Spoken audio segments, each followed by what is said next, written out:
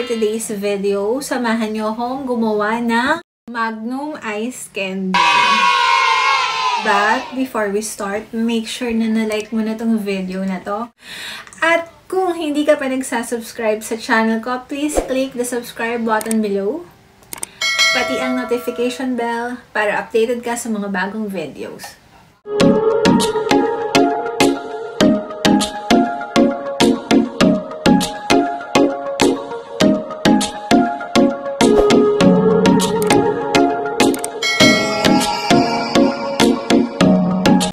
So, for today's video, gagawa tayo ng Magnum Ice Candy. Para sa ingredients, madali lang hanapin itong mga ingredients na to. Available to sa mga sari-sari store, palengke, and grocery store. Una, kailangan natin ng all-purpose cream. Kailangan natin ng evaporated milk, isang can. Kailangan natin ng condensed milk, isang lata. At kailangan natin ng chocolate. Goya yung napili natin na chocolate. Goya milk chocolate. Kasi ito yung pinakamura sa Robinsons. Ito yung nahanap ko na pinakamura. Pero guys, kung meron kayo alam na brand na mas mura pa sa Goya, yun na lang. Yun na lang yung itry nyo. Or kung ano yung available na chocolate na meron sa bahay nyo para hindi na kayo bibili.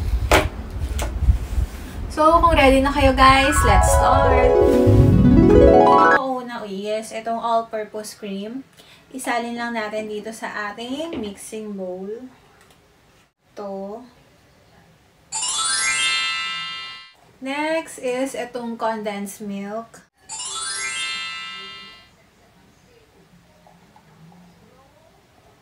So, simutin natin.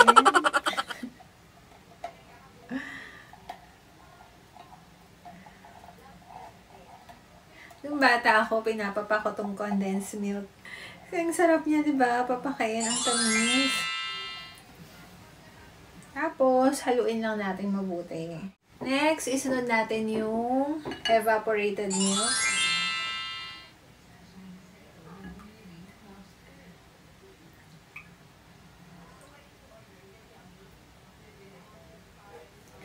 So, ito yung ating ice cream mixture. So, gamitin natin tong pang-mix. Parang maliit yung lalagyan ko at sobrang laki nitong. Next, ito namang ating chocolate coating. I-melt natin to. So, kung may microwave kayo, pwede doon. Kung walang microwave, pwede din yung double boiler. So, magpapainit lang tayo ng water. Dapat, hindi mag-aabot yung water dito sa end ng bowl. Hayaan lang natin yung heat ang mag-melt dito sa chocolate natin. A few moments later.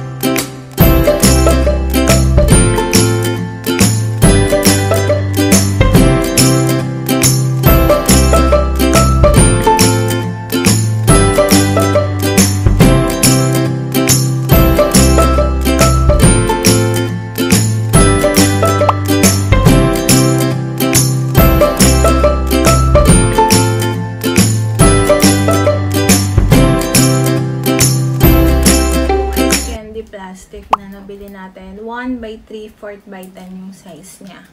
So, ganito yung sukat niya. Tapos, ito yung chocolate coat.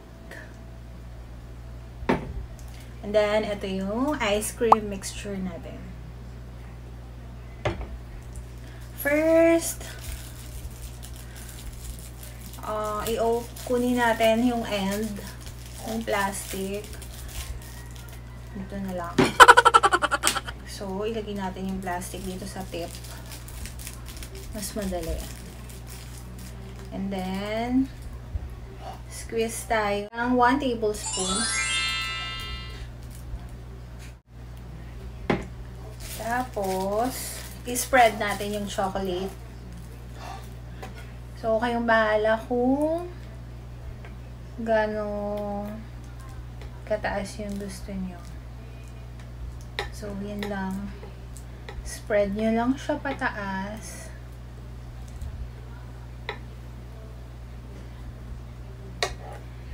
Nako, gusto ko middle lang kasi hindi ako marunong mag-roll. Then, ganito na siya. So, parang half ng plastic lang yung nilagyan natin ng chocolate coating. Ganito siya.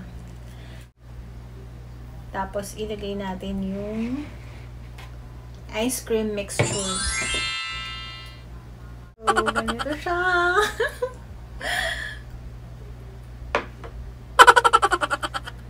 Sumobra. Ayan. Super dami kong nalagay na ice cream mixture. Sumobra sa ice cream. Tapos, ikutin nyo lang.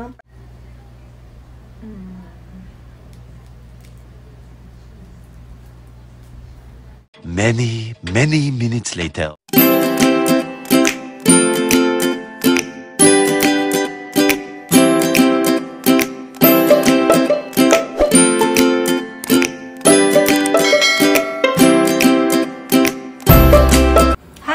So, na-freeze na natin yung Magnum ice candy na. So, eto na siya. Excited na akong tikman.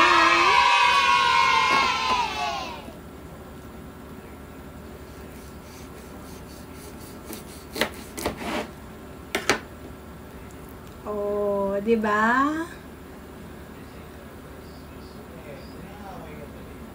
So, guys, eto na yung outcome ng ating Magnum ice candy.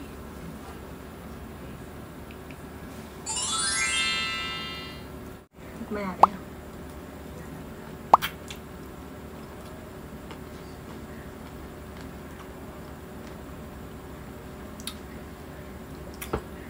Masarap siya, guys, kasi may chocolate tapos creamy. So, gawa na rin kayo. And huwag nyo akong kalimutan itag sa Facebook or sa Instagram pag gumawa kayo nitong Magnum ice candy natin. Ang init ko kumain. So, guys, kung may mga gusto kayong recipe na gawin ko or any vlog suggestion, i-comment nyo lang sa baba. Babasahin ko yun isa-isa and ito try kong sagutin lahat. And kung may tanong kayo, i-comment nyo lang din.